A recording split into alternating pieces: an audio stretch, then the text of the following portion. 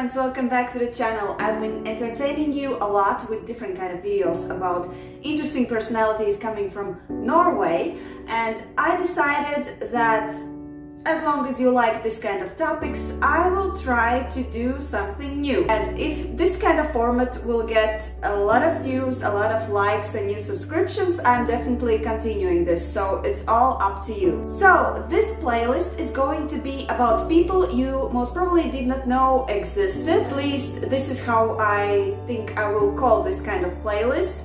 If you have some better ideas, write down in comments and I will definitely consider that. So the idea is that I am going to tell you different interesting stories about people you might not know existed, but they have achieved something, they have created a revolution in some kind of field or whatever. So anyways, I think you will enjoy these stories, and today's story is about a person that actually created a revolution in clothing.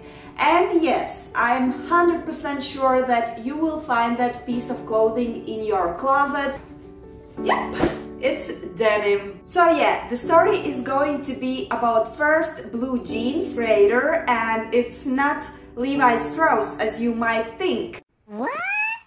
Well, he played a very crucial role in creating these first blue jeans, but Levi Strauss is only the tip of the iceberg, like the person that we all know. But actually there were two people, and the second person played a very important role in creation of these jeans, and he was Latvian. So yeah, now please open the map and check out where Latvia is, because a lot of people do not actually know where it is, or sometimes they're just confusing it with Lithuania. No, Latvia is Latvia. Now open the map. The story is going to be about Jacob Davis, and you most probably did not know that actually he is the one who created the blue jeans.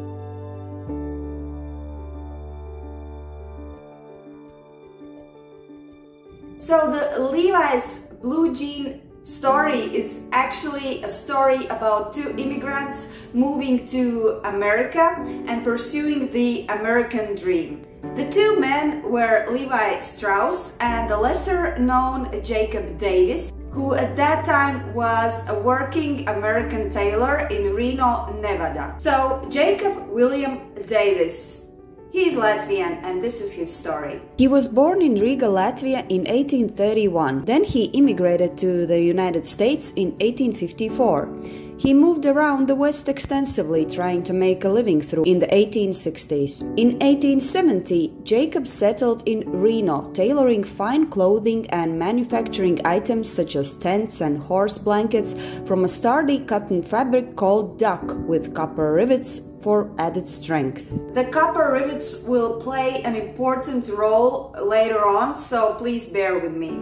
Jacob officially became American citizen in 1871, and this is why we most probably know about him as that other guy who invented jeans, and not as that other guy from Latvia who invented jeans. In the late 1870s, a lady came to Davis and asked him for a pair of cheap pants for a large husband who had a habit of going through pants quite quickly. Having found that thread only did not keep the pockets to the pants quite adequately, he decided to try out rivets on the pockets. He was working a lot with horse blankets, and rivets did quite well on these horse blankets. By 1871, Davis was routinely using rivets on the pants he made. First on duck, soon after on denim, but we will get to that soon. And then he noticed that he was imitated by other competitors. He shared his idea with Levi, a fabric supplier in San Francisco. He asked him to become a patent partner and help him with a large-scale manufacture for these innovative pants.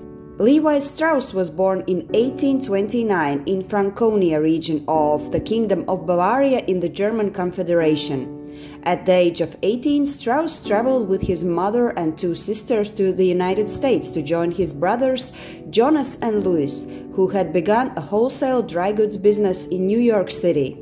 Levi Strauss became a citizen of America in 1853. Then he moved to San Francisco and opened his own business, Levi Strauss & Co., where he was selling the goods that he imported from his brothers in New York. Now back to the blue jeans that were created by Latvian in blood but American on the papers. So as I mentioned, Jacob Davis contacted Levi Strauss. Namely, he wrote him a letter, and I'm going to quote a little bit of this letter. My neighbors are getting jealous of this success, and unless I secure it by patent papers, it will soon become a general thing. Everybody will make them up, and there will be no money in it. Therefore, gentlemen, I wish to make you a proposition that you should take out the letter's patent in my name, as I am the inventor of it. The expense of it will be about $68 all complete, and for these $68 I will give you half of the right to sell all such clothing riveted according to the patent. On May 20th, 1873, the patent for improvements in fastening pocket openings was issued, and it was issued for Jacob Davis and Levi Strauss & Co. And so the first riveted jeans, known as blue jeans, were officially created. But I should mention that these jeans are not like a stylish thing as we might think. At that time, these jeans served only for workers because the material was very strong. It didn't wear out, so it was more or less only for that kind of people. Levi actually invited Davis to come to San Francisco and oversee the manufacturing of riveted jeans for Levi Strauss & Company. Around 1907, Davis sold his interest in the patent and the manufacturing to Levi Strauss & Co., but he continued to supervise the Levi Strauss factory until his death in 1908. In 2006, a marker was placed on the site of Davis's tailor shop on Virginia Street in Reno, Nevada, to honor him and his invention. Jacob had 8 children, 5 sons and 3 daughters. His descendants founded Ben Davis Company, which is also a clothing company. Ben Davis is the founder of Ben Davis Company, and he is Jacob's grandson. Jacob William Davis, who played a very important role in creation of the first riveted blue jeans, died in 1908 in San Francisco. He is resting in peace with his wife Anne.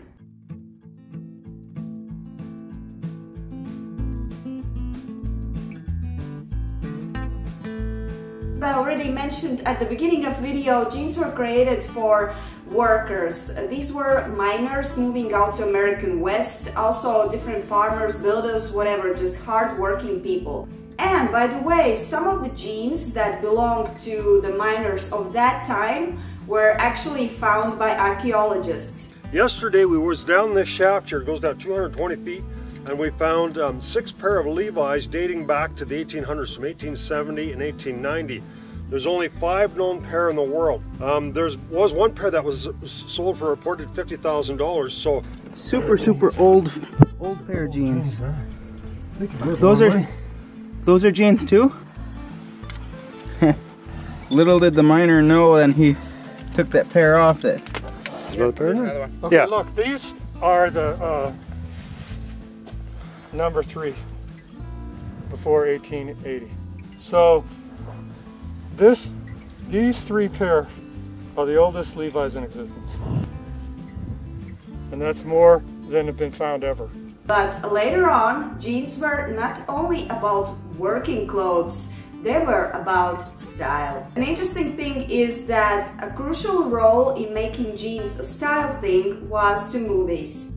In 1939, visionary director John Ford made a film Stagecoach. It was a smashing success and made the relatively unknown John Wayne a star. In that movie, Wayne wore Levi's, and historically accurate or not, his outfit would typify a generation's image of the cowboy. Westerns became one of the most popular movie genre in American cinema. Everyone wanted to be like Western heroes and wear those jeans. However, then World War II started and jeans again became working clothes because these were worn by people working in different factories. The rebirth of jeans as style element again started after the war ended. Jeans were popularized as casual wear by Marlon Brando and James Dean in their 1950s films, particularly The Wild One and The Rebel Without a Cause, leading to the fabric becoming a symbol of rebellion among teenagers, especially members of the greaser subculture. And of course, Elvis, the king, he came out with the movie Jailhouse Rock, and the type of jeans that he was wearing in that movie became a huge sensation, and everybody wanted to wear jeans after that. Here's a fun fact about Elvis and denim. He may be associated with jeans, but he never wore it outside movies. It reminded him of times when working men's fabric was all he could get. From the 1960s onwards, jeans became common among various youth subcultures and subsequently young members of general population. Nowadays, they are one of the most popular types of trousers in the world. Now let's talk about logo.